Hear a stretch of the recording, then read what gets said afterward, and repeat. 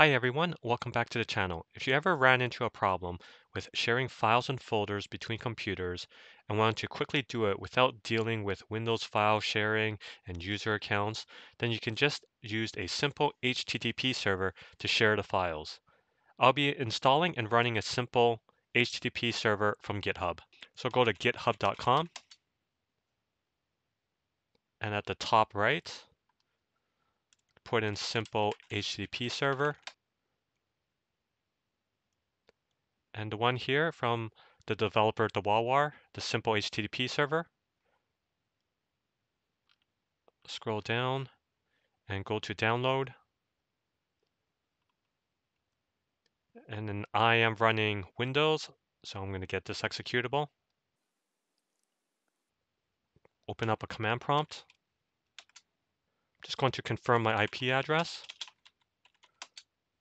192.168.2.105, which is how I'm going to access the web server. I'm going to go to my downloads folder. And here's the file that I download, the HTTP server. So I'm just going to run it. And when I run it, it's going to share all the files and folders within my downloads folder here, because this is where the file is. So I'm going to hit enter. And there's a pop-up here from Windows Security about the Windows Firewall, and I'm going to allow it through. And you might also get a pop-up for about Windows Defender, and you just have to allow it through as well. So we can see here that it's running and on the address 0.0.0.0, so it's essentially on all interfaces, but my IP address is 192.168.2.105. That's how I'm going to access it, and it's going to be on the default port 8000.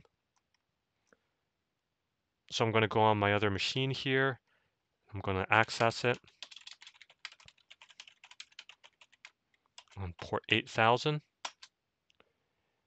And so here's all the files that are in my web server here so that I can download. So if I want to download Rufus, and I'm able to download it.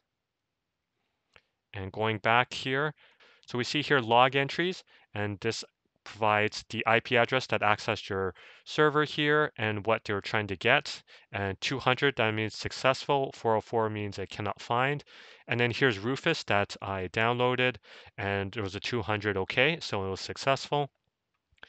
And if I ever want to stop the server, stop sharing, I just hit Control C and it'll stop. And I can also upload as well. So if I put in the -U flag and I hit enter, and I'm going to go back to my other machine here and refresh. So now I can do an upload. So if I go to browse and then I go to downloads, let's say I want to upload the Firefox installer executable and I hit upload.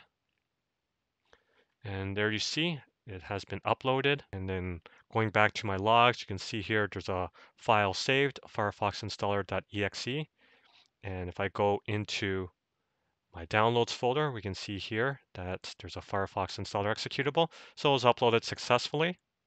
So that's it. If you ever want to share files and folders without dealing with Windows file sharing, then you can use a simple HTTP server.